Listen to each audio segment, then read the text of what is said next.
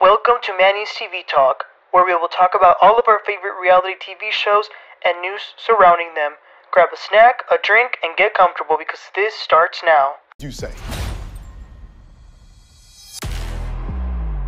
No, you ain't gotta ignore me. Yeah, because that's disrespectful. That's why she got a drink thrown her face.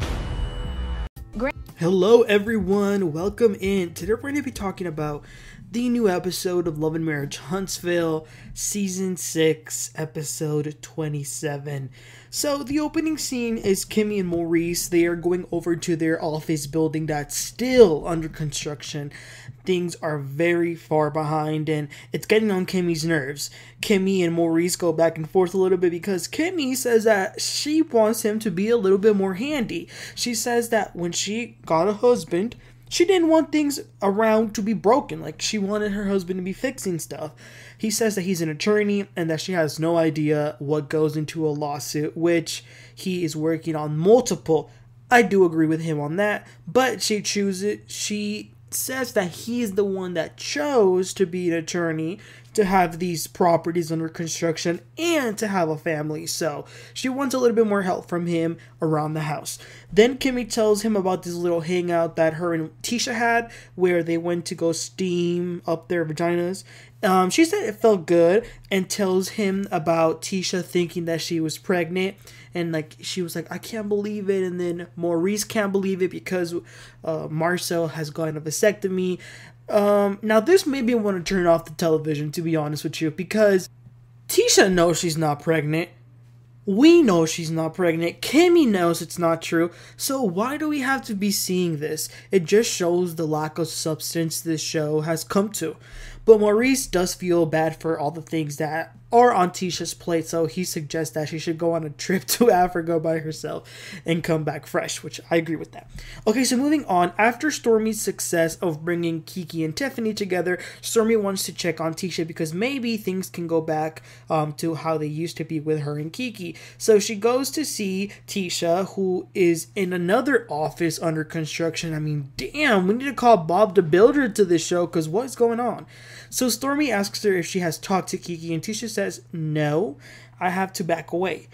Tisha just came back from vacation, but she doesn't want to deal with Keke in any way. Tisha says that she hasn't seen Keke literally like take a pill or another type of substance, but her behavior does make Tisha reach to a conclusion. Stormi didn't like that, but then they talk a little bit more about Tisha's vacation. So she went on a girls' trip to Vegas with just her girlfriends.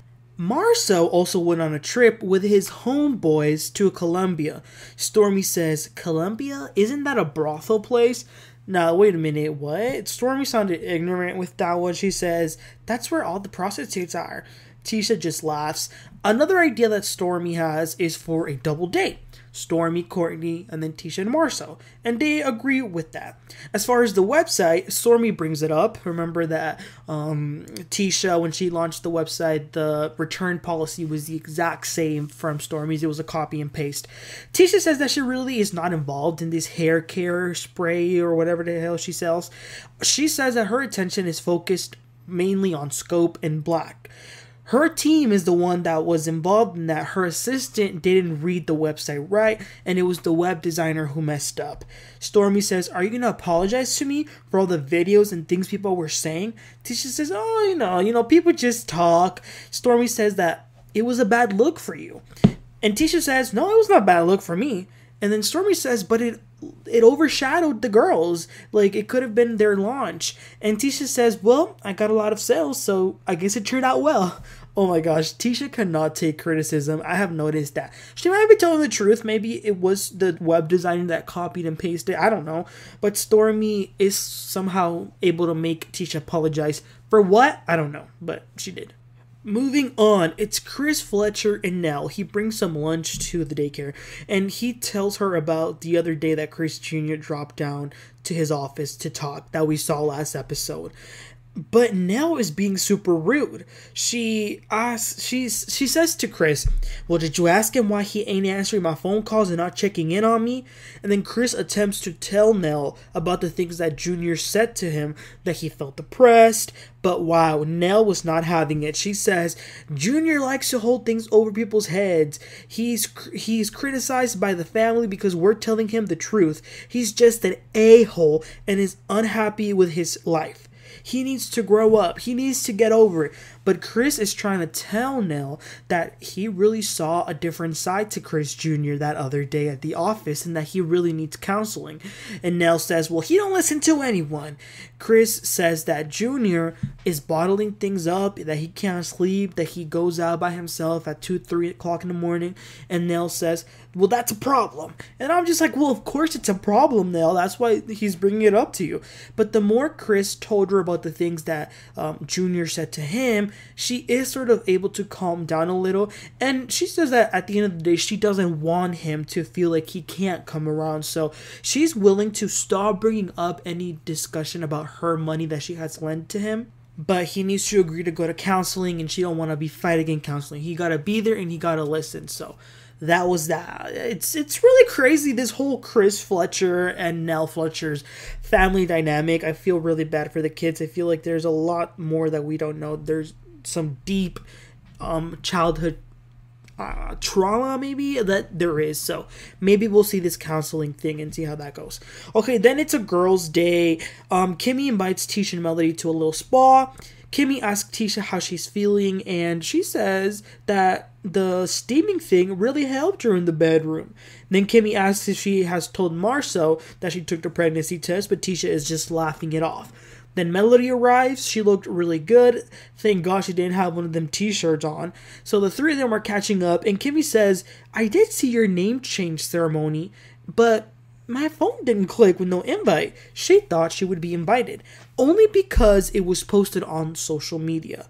So it made Kimmi think, that's interesting that I wasn't invited. Melody says that it was just close family and a few friends, and that she didn't want it to become a thing, because like if she had invited Kimmi, then she would have had to invite Maurice.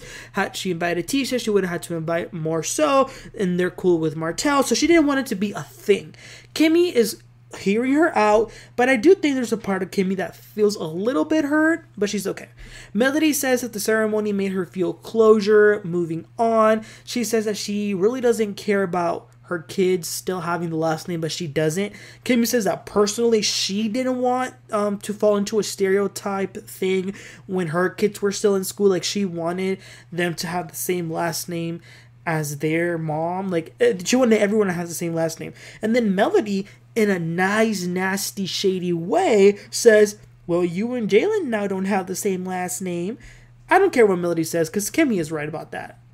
Melody and Tisha are also able to talk about Melody, who thought that Tisha had a problem with her, because Melody, when they had that Black Expo meeting, Tisha reacted negatively towards Melody's feedback.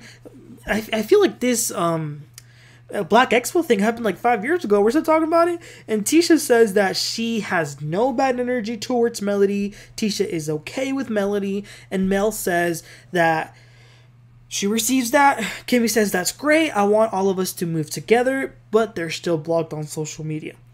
Moving on to the last scene, Stormi and Courtney. They're waiting for Tisha and Marsau for a double date. While they're waiting, Stormi tells them about the things that her and Tisha talked about regarding the website. By the way, Stormi, what is this outfit? But anyway, Tisha and Marsau get there late, which is not a good thing. They're talking, and somehow someone brings up the barbecue. And Marsau says there was a lot of tension in the air that day because of Keke, and then Stormi had said that Courtney had a problem with him. Courtney tells him that there's no problem, but he doesn't like the little shady comments. For example, Marsau calling him Mr. Steele when he knows that's not his last name. Marsau says, oh, well, that might be some selective outrage going on because you had a problem with that, but you didn't have a problem with your wife calling me a bitch. But Stormi, I don't know what her energy was this day, but she was sort of doubling down on why she called him a B, and she claims that her calling him a B and then him calling Courtney Mr. Steele was something that a real B would do. So Marsau says, okay, I guess I'll just have to ignore you from now on when you call me that. And Stormi says, no, don't ignore me. That's rude. That's why she got a drink thrown in her face. Tisha's like, wait a minute. why did I get a drink thrown in my face? She says, because you ignored Keke. Tisha is taken aback. So they're playing pool, and in the middle of the conversation, Stormi gets her keys and just walks out.